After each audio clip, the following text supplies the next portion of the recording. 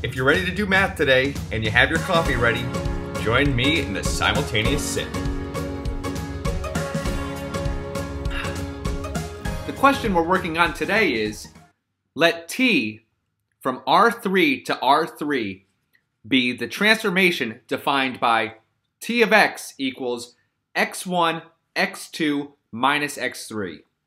Determine if t is a linear transformation.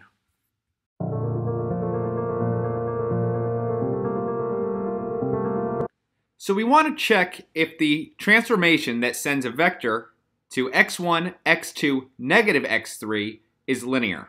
So the first thing we should do is check to make sure that it sends the 0 vector to the 0 vector, and it does.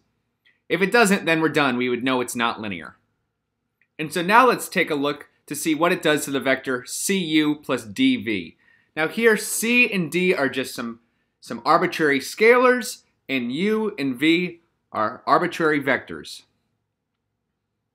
So cu plus dv has this expansion. If we evaluate our transformation to it, it keeps the first two entries the same and multiplies -1 to the third entry.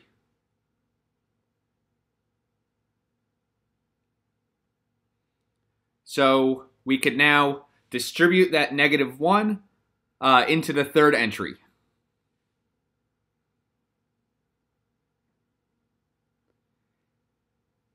And what we'll do is we'll take our vector and break it up. The terms with u's will be first, and the terms that have v's will be second. And you can see in that first vector, every term has a c in it, so we can factor that out. And in the second vector, every term has a d in it, so we can factor that out.